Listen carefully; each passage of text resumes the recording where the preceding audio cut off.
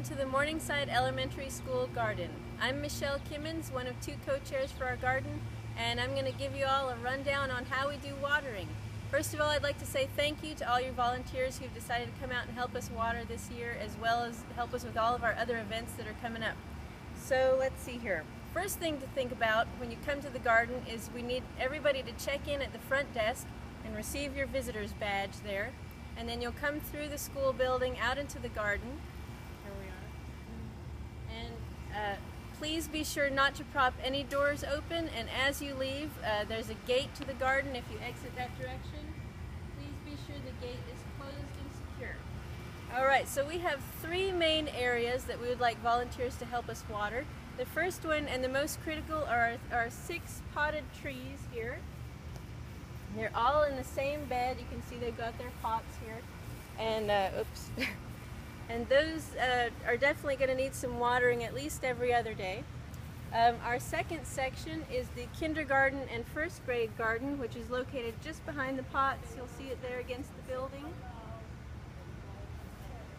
And we have one more spot, which we have to walk around the rosemary here.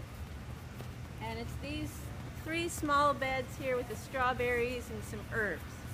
We have a sprinkler system, but our sprinklers don't reach those 3 areas, so that's where our volunteers need to help us out. All right, so now let's get down to the nitty-gritty, and I'll show you how you turn on and off the water. Watch out for the hoses.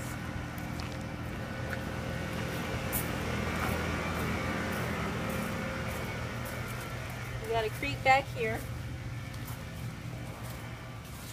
So as I said, we have a sprinkler system that waters the main portion of the garden. It's located right here on this left-hand hose. It is set with a timer. So the first thing to notice is this spigot valve here. You never want to turn that off because that is the main water that feeds our timer. This valve should also always be located to the on position. So volunteers should never have to mess with those 3 things, the valve, either of those 2 valves and the timer.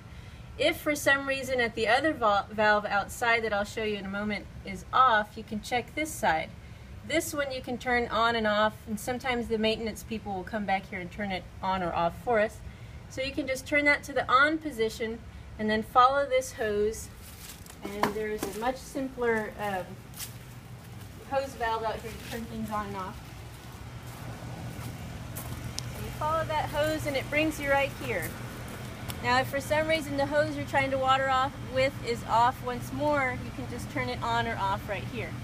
Currently it's in the on position. And if you follow this hose, this big pile that we tried not to trip on earlier is our main hose that will reach all 3 locations.